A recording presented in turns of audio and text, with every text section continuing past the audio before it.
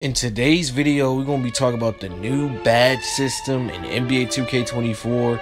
Now, hey, let me know what y'all think in the comment section about the stuff that I'm about to show you in this video, because it's kind of crazy. Low-key hype for this game. Like, I'm not even going to cap to y'all. But if y'all could do me a favor and like, comment, and subscribe, and turn the post notifications to the channel so you can be notified when I post.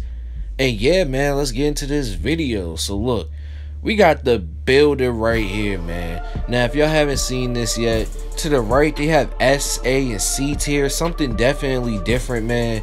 You know, haven't seen nothing like this before. Basically putting the tiers of the badges that you have in that category, showing which badge is better than the other. Apparently, there's 24 new badges and 77 badges in total. As y'all can see, here's one of them. We got Speed Booster.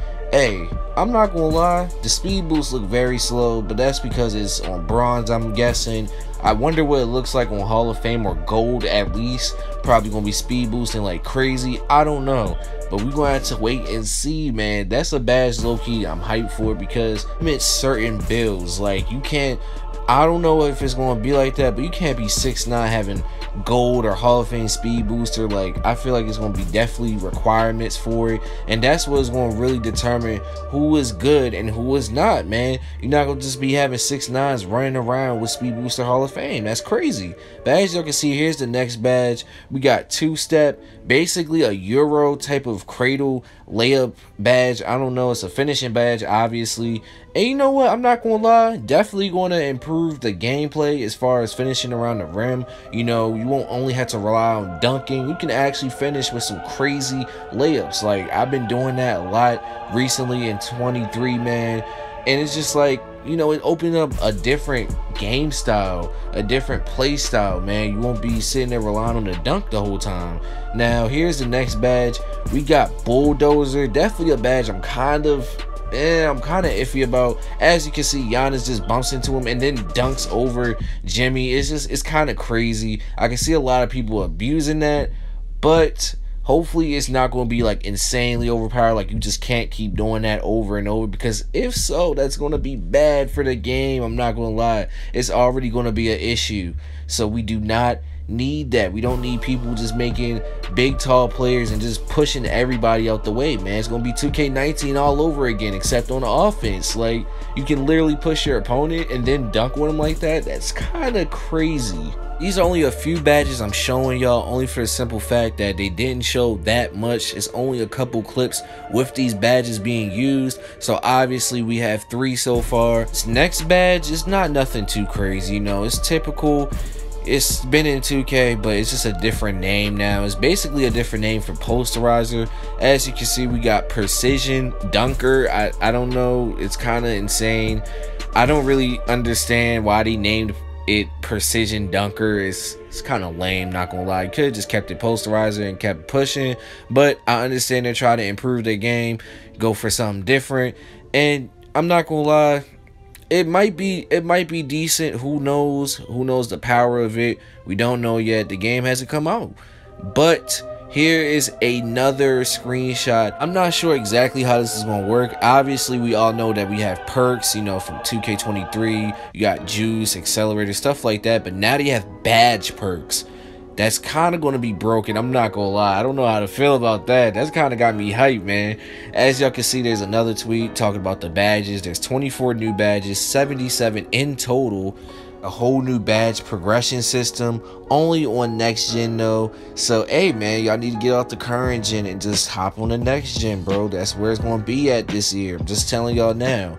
Now here's the next screenshot. As y'all can see, attribute requirements. They got different type of like tier badges and how to get them. So basically they're bringing back like 2K17 type of badge unlock requirements. Like, basically you just gotta do certain challenges in order to get the badge unlocked, is what I'm seeing from it. Hopefully that's what it's going for. If so, that's definitely going to bring back the nostalgia as far as grinding badges, you know, not just sitting in my career all day, 12-minute quarters and just shooting threes, trying to get all your shooting. Nah, that's crazy. But here's the last badge that I got for y'all. Float game. definitely going to be effective as far as like for smaller guards. You know, you're going to be throwing up floaters. You know, if you can't get the dunk off or get the layup off, you can just throw up the floater. If you have it on gold, I'm going to just assume that you have a way higher chance of making it, man. Like, it's just different how they're bringing in new badges, trying to create a different play style for people instead of everybody playing the exact same. That is ridiculous. That has been like that for the last 2-3 years, and it's just like now they're finally changing it up a little bit, making new badges to where people have to actually play a different play style. Now, here's my thoughts and opinions about the new badges, the new system, and how it's going to probably make this game probably one of the best. Because honestly, how it's looking right now, for me and my personal opinion, I feel like it's definitely to change the game, man. Like, you know, you're going to see a lot of different play styles, a lot of different people that like to cheese and just, you know, over dribble and go crazy. You know, you're going to have people like that.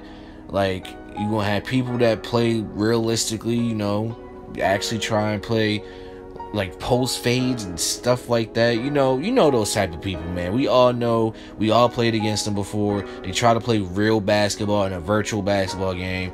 Like, you know, there's gonna be people like that that has their own play styles, and you know, I'm here for it, man. Like, I just want to see how this game is gonna evolve. You know, hopefully it doesn't die out in the first month or two, man, because that's not gonna be good. This is gonna be a game that we're gonna be playing for 9 months until 2K25 come out. And, you know, hopefully this game definitely changes, and, you know, it's not going to be the same or copy and paste repetitive thing that we've been having for a while now. Like, this is a lot, man. This is definitely a lot. It's kind of similar to the 2K23 builder, and the badges, you know, it's the same badges, but they have 24 new ones. So that's what makes it more unique now. In videos, I have been saying some stuff about 2K and how they're messing up a little bit, or just showing y'all tweets and my honest opinions on it. And now I can actually say I'm giving 2K their credit, man. The badge system, the builder is looking slight decent right now. I'm not gonna lie, I'm really messing with it. I'm hyped for it.